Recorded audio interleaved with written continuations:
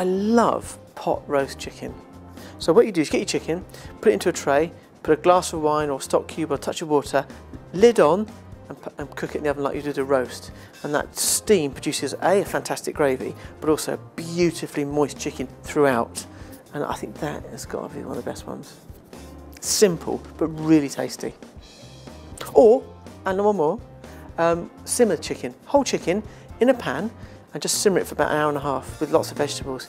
And it's delicious and you can make a great soup afterwards.